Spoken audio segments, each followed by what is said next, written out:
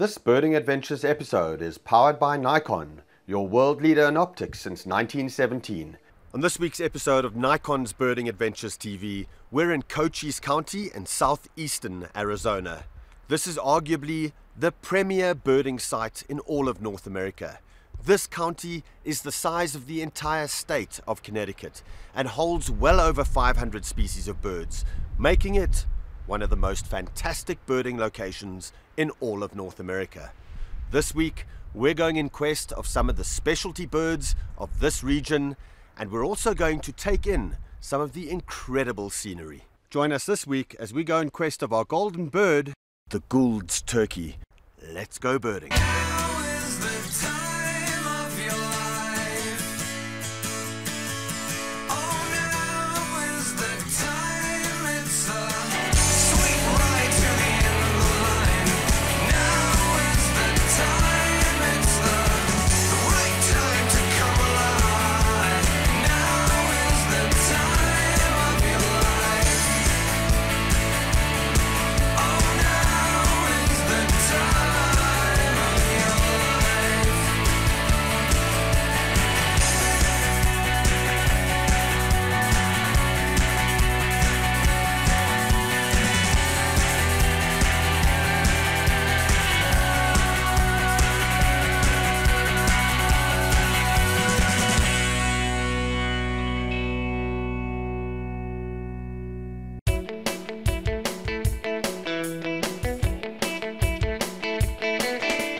Cochise County in southern Arizona is often referred to as the land of legends. Not only is Cochise County a place where you can find out about Tombstone and the old American West, but it also happens to have some of the most fantastic scenery in all of North America. Combine this with some of the very best birding in North America, and you have a must-visit destination to put on your birding bucket list. The Wings Over Wilcox Birding and Nature Festival is the perfect opportunity to see all of the winter migrants that visit the area, and also to see some of the resident wildlife and natural wonders of southeastern Arizona. The festival provides opportunities to explore nature through tours on photography, geology, history, botany, agriculture, and of course, the wonderful sandhill cranes and other birds of the area.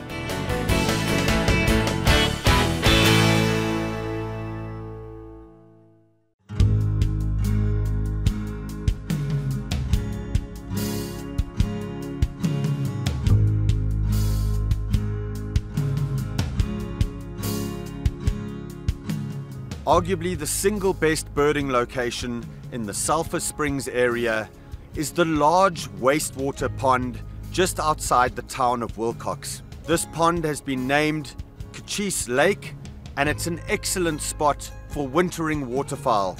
Up to 10 species of duck can be seen here on any given morning. Birds like northern shovelers, ruddy ducks, American widgeon, and green-winged teal. If you spend a significant amount of time during winter at the wastewater treatment ponds here, you're more than likely to see the odd bald eagle come in and put up the ducks, and it's quite a spectacle seeing thousands of ducks take to the air with the bald eagle in hot pursuit, hoping for an easy meal. This is an excellent example of how you can turn a wastewater treatment area into a phenomenal birding location.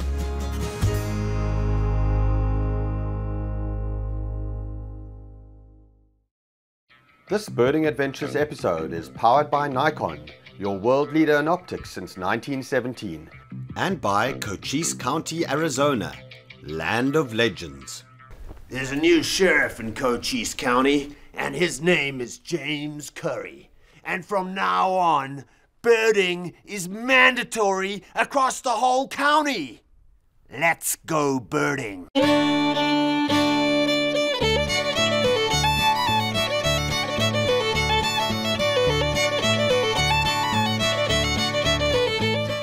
So this was the jail tree, right? Correct. This is the jail tree. This is where they tied the prisoners. They didn't have a regular jail, so they would come down here, tie them. The cable went across the wash, and it served as a bathroom. And they would tie them by their right hand, because the kids would come down up here and throw rocks at the prisoners. So they worked good until they got somebody that was a left-hander, and left-hander was able to throw the rocks back at the kids. So we would run back up on the hill. But this is you can see the chain has grown into the tree. It was getting so rowdy they had to do something. And the Texas Rangers, the sheriffs came in, and then they had them here, but then they decided to make the permanent jail up on top up there. Things got so rowdy that they needed a permanent jail. A permanent jail to hold them. Well, this is the Wild Wild West, a place where you can enjoy fantastic birds, but also a place steeped in amazing American history. And Gleason is just one example of that history here in Cochise County.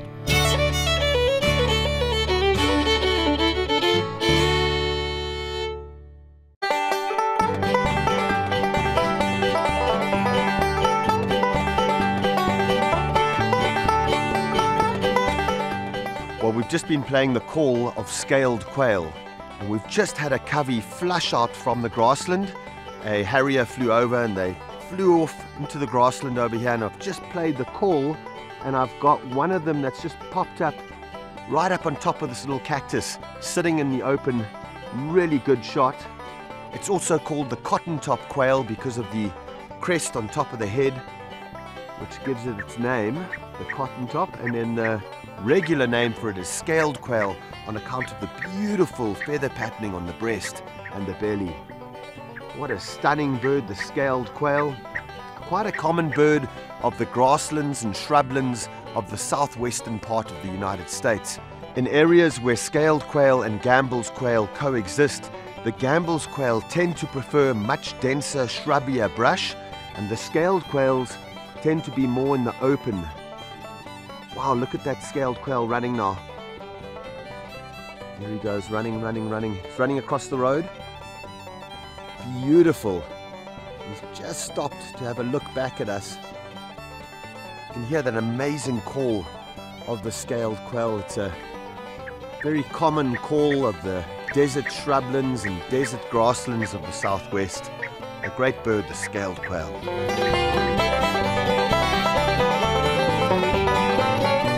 Ooh, that harrier's going to rouse them.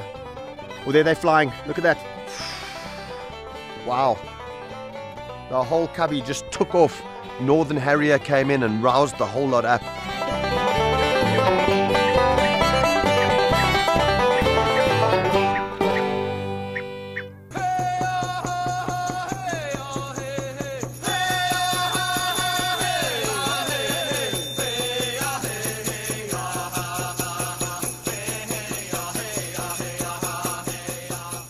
Cochise stronghold is located in the Dragoon Mountains at about 5,000 feet.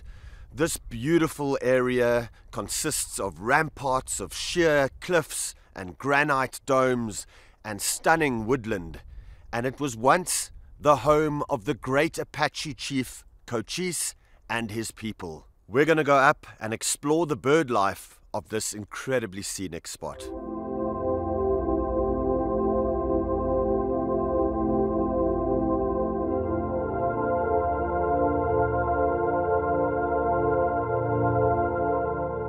We've got a flock of about 12 western bluebirds. These are stunning birds with their bright blue backs and nice rusty orange on the front and the breast. And they're feeding on berries in this tree here, just pecking each individual berry and eating them. It really is one of the iconic birds of the West. Stunningly beautiful, closely related to the eastern bluebird from the eastern United States. And then there's a third species found in the United States as well, which is the mountain bluebird.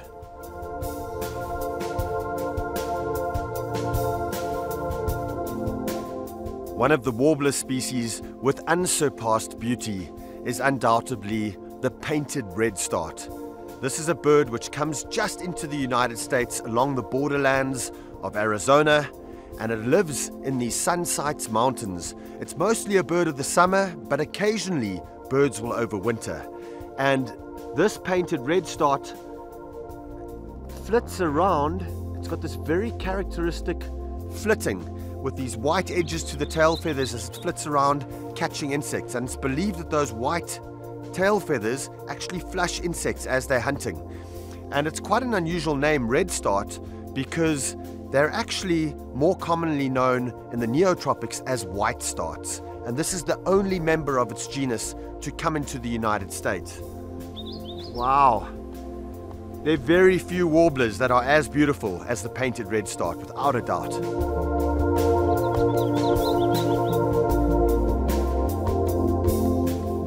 So we had scaled quail quite close to Wilcox. We're now in the Cochise Stronghold Mountains, and we've got a lovely Gamble's quail singing on top of a bush. These are beautiful quails, very similar to the California quail in appearance. They've got these beautiful black top knots on top of their heads, little sort of crest that sticks out. This bird's just singing away on top of the bush here.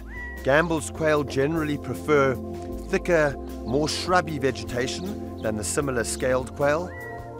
Where they're found in similar habitats, you want to generally look for the scaled quail in more open areas. What a beautiful bird, Gamble's quail, right here in the Cochise Stronghold Mountains.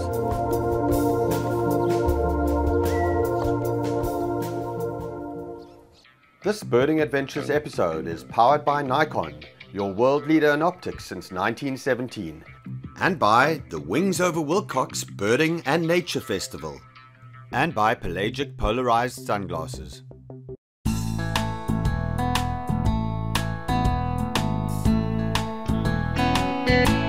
Wings Over Wilcox is one of the funnest things we do all year. We get to take people out and see these magnificent animals as well as the beautiful scenery.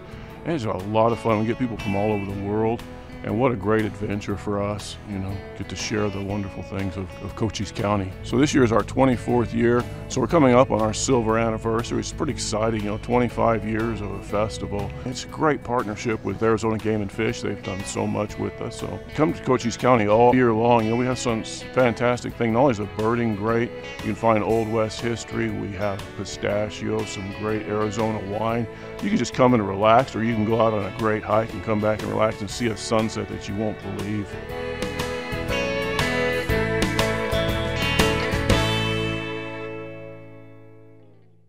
It's amazing how quickly things can change in southeastern Arizona. Just yesterday it was 75 degrees, balmy and hot, and today it's below freezing. It's about 32 degrees here, and we're at the top of Masai Point, and there's snow in Arizona. Just yesterday we had these beautiful vistas of the rock formations and Cochise's Head. Today we come up here, and what a difference. With these frigid conditions up high, I think we might need to go down a little bit further to lower elevations to look for birds.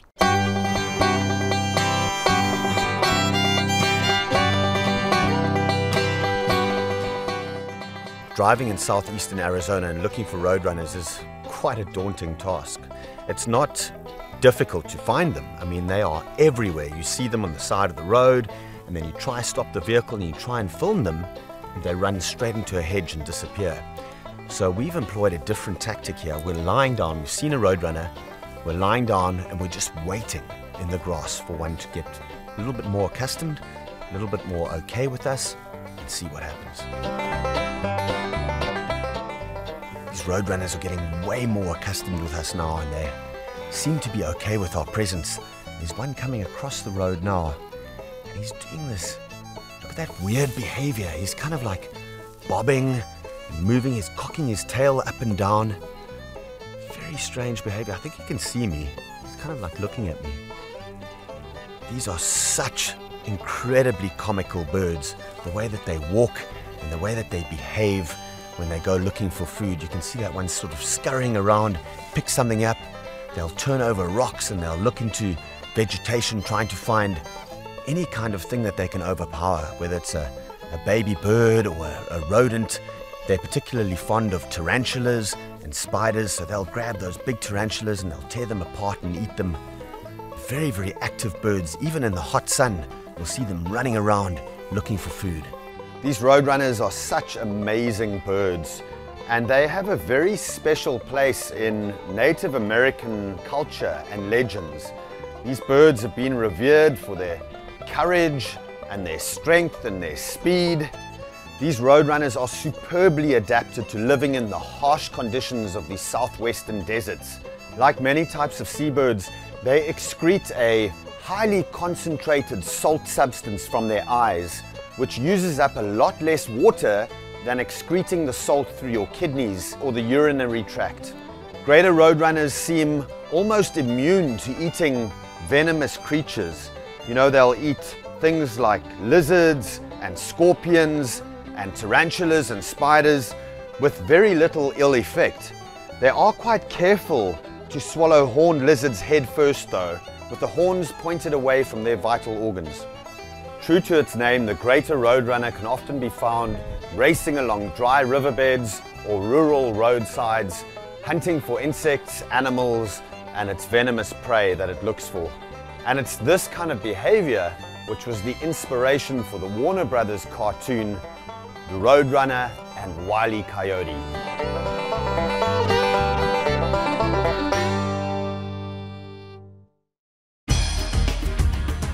Here at Rock Jumper, we deal in the spectacular, from the iconic animals of Africa to the bizarre birds of paradise in New Guinea, to the beaches of Brazil, to the grand state of Alaska.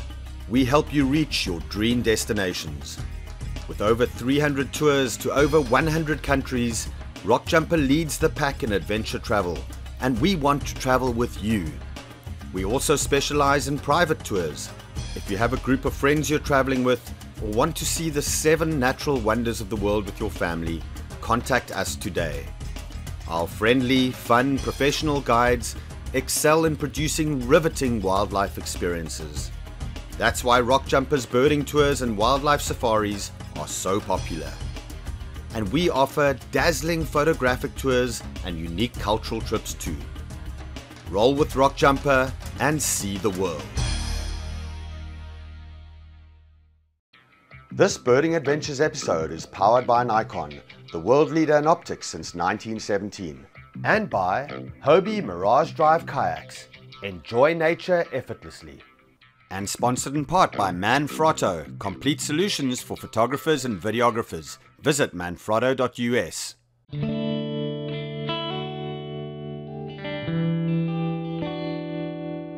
It's early morning and we're in the foothills of the Chiricahua Mountains, and our quest this morning is the Gould's turkey. I'm here with Scott from the NWTF, and we've just found some very fresh Gould's turkey tracks in the dirt here. Scott, these look pretty fresh, huh?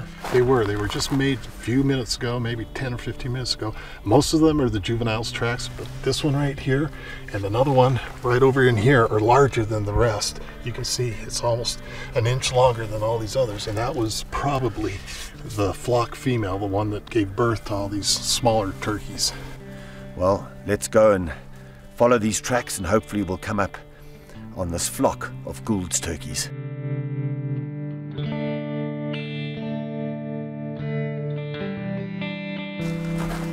James, here we go. Some turkey tracks, real nice mature bird. They use this waterway, this stream bed, as a way to transport, and it's essential for them to have water so that they can drink and hydrate themselves. So this is a nice big tom track here? It looks like it's a mature hen. Okay, mature hen. It's not quite big enough for a tom. Well, that's a good sign. We've got water in the creek. We do. We've got fresh tracks. Out here in the desert, there's very few locations for water, and so, you know, we come looking for the turkeys wherever we've got running water, and that's usually what we find is turkeys near the water.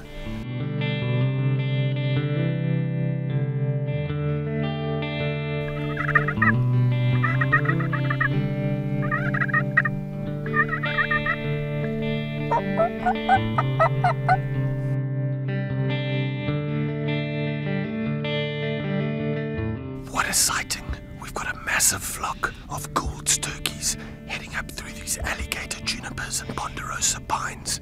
In this grassland, morning light on them, that beautiful iridescent coloring coming off them. And they're very relaxed around us. The vast majority of these birds were born this last June. The smaller ones with the gray heads, those are all less than a year old. The two in the foreground right now are both less than a year old. They've grown to they're about 10 to 12 pounds in the space of 9 to 10 months. So tell us what's so special about these Gould's turkeys. Well, they're the rarest of all the turkey subspecies. There's 5 subspecies in the United States, and there's only about 2,500 to 3,000 of them. Historically, they were the sustenance for the early settlers back in the 1700s in this area.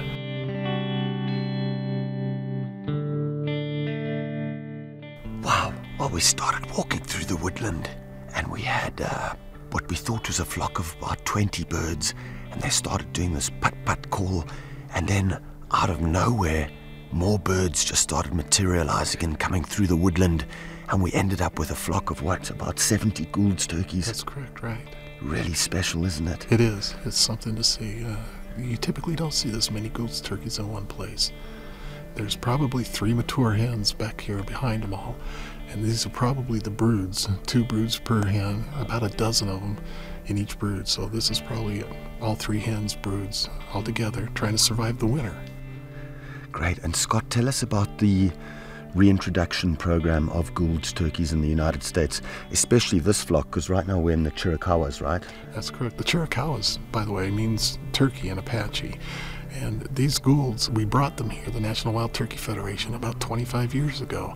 They were extirpated from the United States, and we got together with the Mexican government, bought 50 of them, and with Game and Fish, built a facility here to be able to watch them with a veterinarian full-time, then released them on the mountain ranges here that we call the Sky Islands. About 10 of them are released over here, and about 40 of them were released in the Santa Rita Mountains, and now it's grown to 2,500 to 3,000 in only 20 years.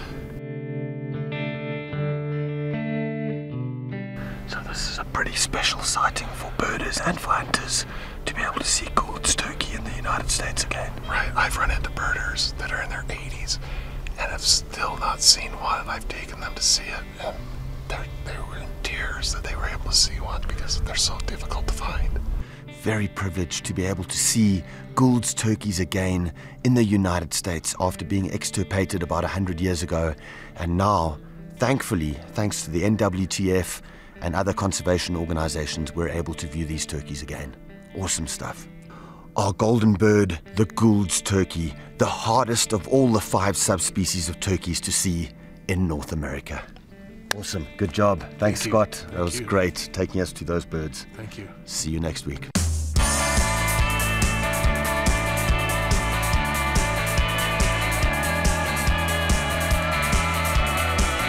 It's sitting on a station floor, heading back to a place you've never been before.